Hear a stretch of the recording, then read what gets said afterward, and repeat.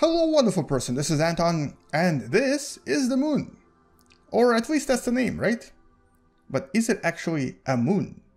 In this video we're going to discuss the idea of this not actually being a moon, at least in the future. And today you're going to discover that in a few billion years, our beautiful Earth and our beautiful moon are actually going to classify as binary planets. Welcome to What the Math.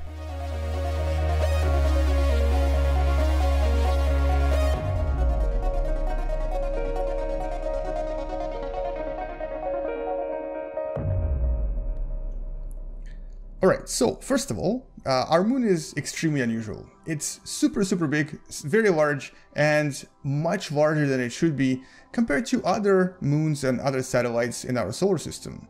In terms of mass ratio, one moon is about 1/80th, 1 divided by 80, of Earth. Now that is extremely unusual because most other moons in our solar system are tiny in comparison to the main planets. Like for example, the largest moon of Jupiter right here is super tiny in comparison to Jupiter.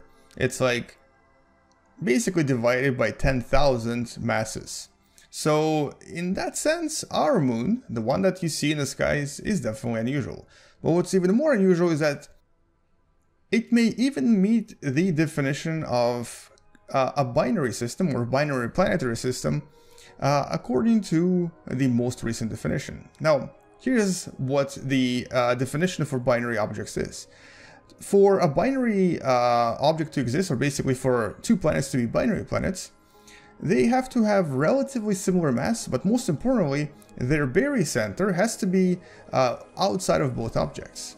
Now, this is where we still actually kind of don't qualify for this. So if I basically create the barycenter here, you'll see that it's still inside our planet Earth, specifically about 4,000 kilometers away from the center. But as you may know, Moon is actually moving away from Earth. As a matter of fact, it's moving away from Earth about 4 centimeters per year. And this means that eventually it's going to move far enough where the barycenter is going to be outside of Earth's orbit. And in that case, it's actually going to now qualify as a binary planetary system.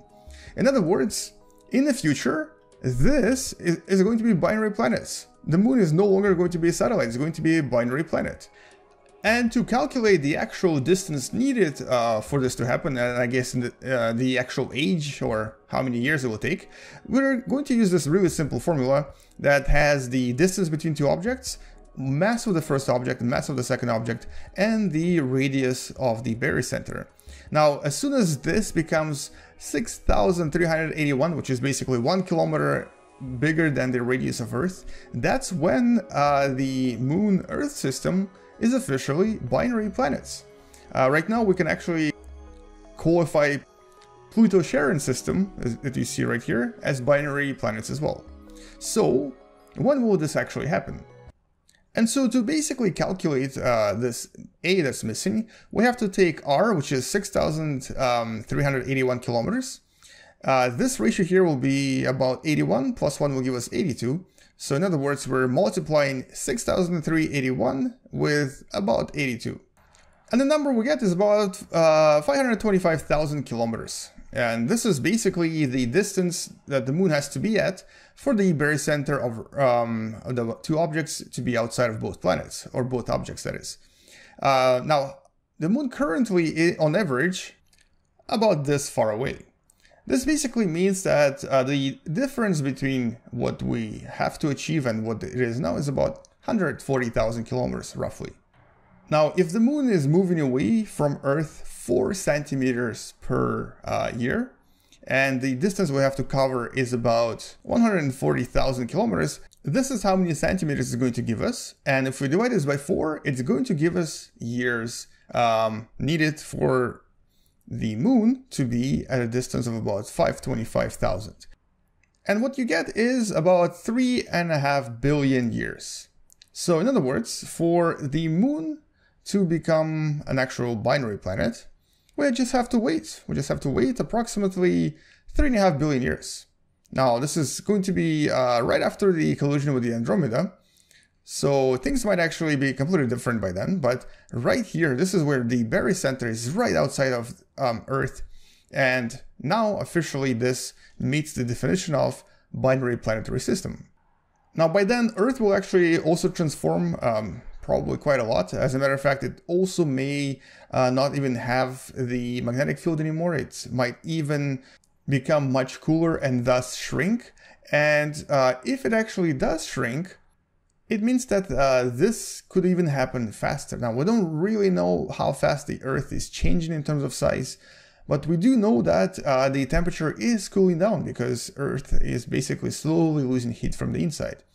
So eventually, maybe, just maybe, it will actually become a little bit smaller. And so maybe this will actually only be about 2 billion years instead of 3.5 billion years.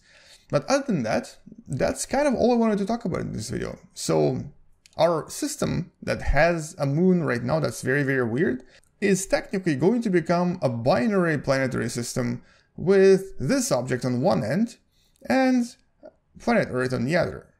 And it will probably even stay this way for at least a few billion years until Earth finally gets swallowed by the sun or something else horrible happens to it. Well, anyway, that's really all I wanted to talk about in this video. I wanted to basically talk about how our moon is actually very unusual in comparison to other moons and how it's going to redefine Earth in the future. On this note, and then on this beautiful collision, let's end this video and make sure to subscribe if you still haven't. Come back tomorrow to learn something else and maybe even consider supporting this channel on Patreon as well. I'll see you guys tomorrow. Thank you for watching, space out, and as always, bye bye.